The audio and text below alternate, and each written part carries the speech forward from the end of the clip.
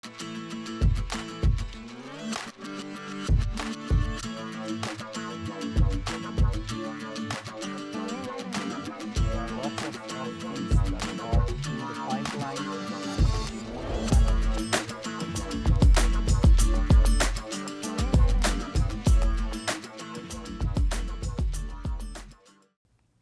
last part of the presentation will just be a description of the bonding procedure. And at this stage, as you guess, it will be very simple. On the tooth, and this checklist on the screen is available through our book by Quintessence called Bonded Porcelain Restoration.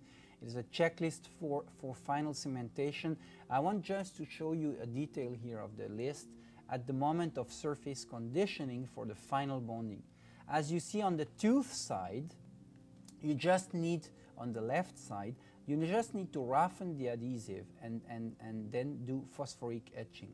And roughen means micro sandblasting. If you don't have a micro sandblaster, a diamond burr at very low speed does the same work. On the porcelain, we will use hydrofluoric etching and a silane as a chemical coupler. And this is true for all feldspathic porcelain. The best way to bond to a feldspathic porcelain is hydrofluoric etching, 10% for 90 seconds. Very important is then cleaning the porcelain, I will show you why, followed by the application of the chemical agent, the silane, and you want to heat treat the silane after you place it on the tooth to allow the perfect evaporation of the solvent, and finally apply a coat of adhesive resin, and you can even load the composite into the veneer. Very important is really the cleaning.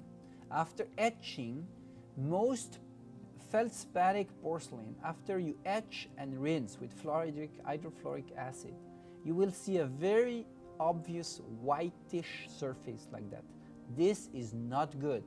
I don't have time to show you all the scanning electron microscopy and the studies, but I can tell you the white deposit must be eliminated.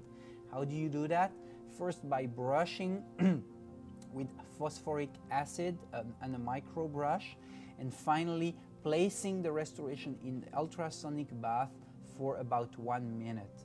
And in the ultrasonic bath, you want to take care to place the restoration in a gauze so it doesn't hit the glass and doesn't damage.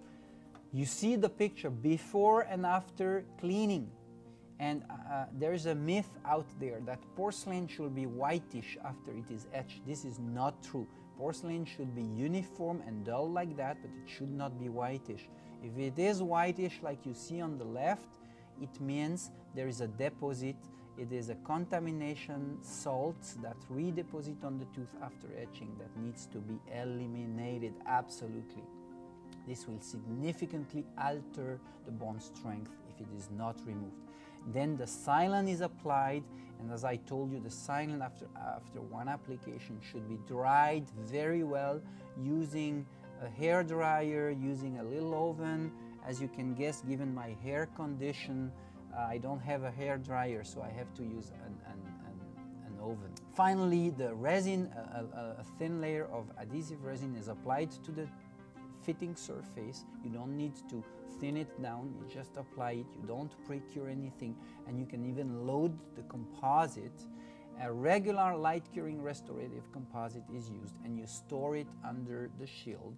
And that's very important because you don't want the composite to pre-cure, and you need these little pads with protective shield. The tooth surface will be simply roughened and with micro sandblasting followed by etching. You can do a very thorough rinsing and drying followed by the application of the adhesive resin. And this is really an advantage because dentin is already sealed, so you don't need to worry about dehydration of dentin.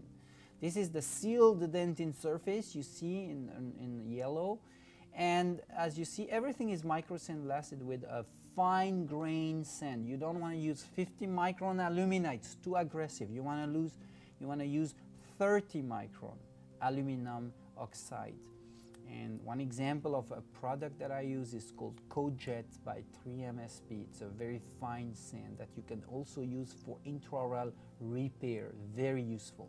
Then after rinsing and drying, the rest of the whole tooth surface can be etched, rinsed and dried again very thoroughly. You can use a little drop of alcohol without scrubbing. A little drop of alcohol will allow you to evaporate completely the water. And so a very strong air blow is allowed because dentin is already sealed. And then you apply a coat of adhesive resin. You can put an extensive coat of adhesive resin without pre-curing, of course. Now you take the little restoration that you stored under your shield and you apply it to the tooth. It's already loaded with the regular light curing restorative type material. Now some restorative materials are a little too thick and you want to make sure you make it a little thinner by simply heating up the material using a little oven, a little composite heater. Calcet by Adhesive is a good product to heat the composite so it becomes a little bit more flowable. We apply all the principles I have shown to you today. We apply to porcelain in the posterior teeth the same way. It's the same principle. It's an occlusal veneer. We use that all the time on endodontically treated tooth as an ultra conservative approach to stabilize the cusp and reinforce the tooth. I didn't have time to show you today. I am using oscillating instruments that are so nice to allow a perfect, sometimes subgingival preparation like this one in very good condition. It doesn't cut the gingiva. It is a one-sided instrument. We use immediate dentin bonding on posterior teeth exactly the same way we use immediate dentin sealing in the anterior. And you see the technique here described. Sometimes you do it with rubber dam, sometimes you can't place rubber dam like in this case, and you use all the isolation means you can. You see that this endodontically treated tooth was first restored in the deepest part with glass ionomer and then a thin layer of composite to adhere to. Most of the dentin surface is sealed and air blocked and light cured, and you see the sealed dentin before to take the impression. A very unique preparation design. This will be the topic of a whole different lecture. I would be more than happy to give to the Global Institute at another occasion, and this is the corresponding. We are studying extensively what's happening on posterior teeth with finite element, with simulation, with fatigue testing. There are lots of things that are in the pipeline, and I will be more than happy to share more of the aesthetic on posterior teeth, because right now we are at the end of this session, and I want to thank you first for attending tonight or today. I don't know what time it is in your country.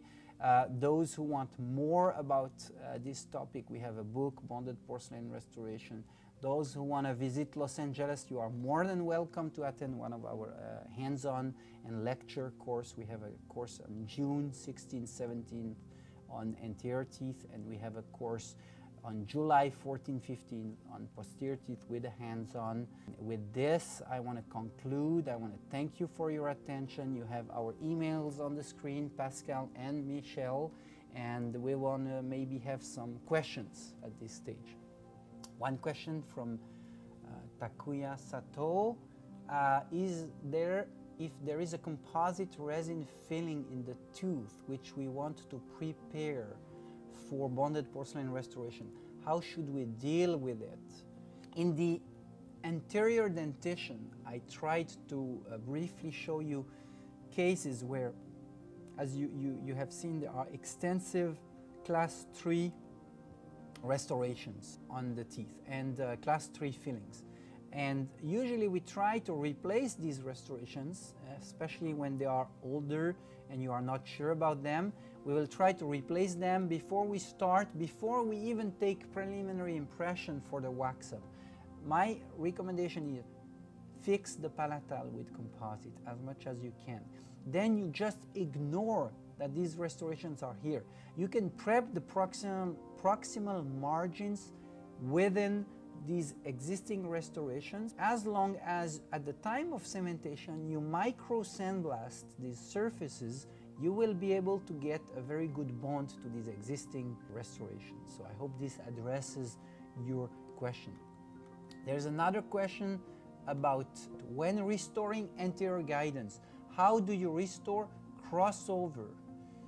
Okay, I imagine you are telling me now about a situation where upper incisors are lingual to the lowers. If that is right, please let me know.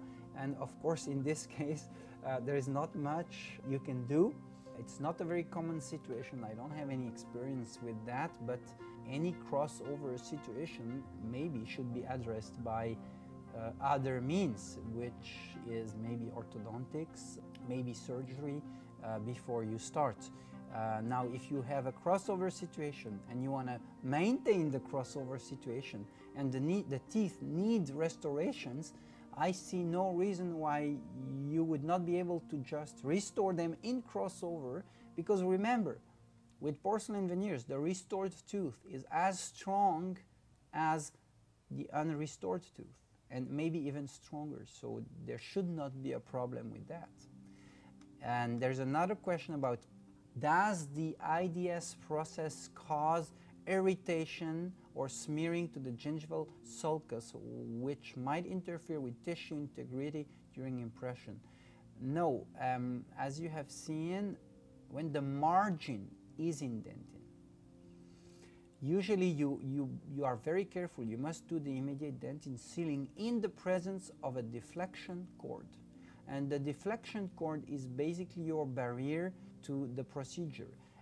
The priming step will infuse the deflection cord and the gingiva a little bit, and the primers will do a little bit of bleaching of the gingiva. That is 100% reversible. The bonding agent, you don't want to apply the bonding agent over the margin. You stay slightly short of the margin. And if you do that, there is no problem. There will not be any interference with tissue integrity. Normally, I show dynamic movies about that to show you how I do it, which would be much more illustrative than my words right now. But I hope this answers your question. We have a last question. On the case where we did the composite buildup, did we leave the crown margin on the composite? So I don't remember showing a crown, but maybe you mean the restoration margin as even the porcelain margin on the composite. Yes, when we have, it is true that there was a case with an endodontically treated tooth that was extensively damaged on the palatal. I show you in this, the palatal surface was essentially restored with composite, and the facial aspect was prepared like a regular veneer. And actually, absolutely true, the proximal aspect of the restoration was placed within the existing composite. This is true. Okay, I think we have addressed and answered all questions, and I want to thank everybody for attending this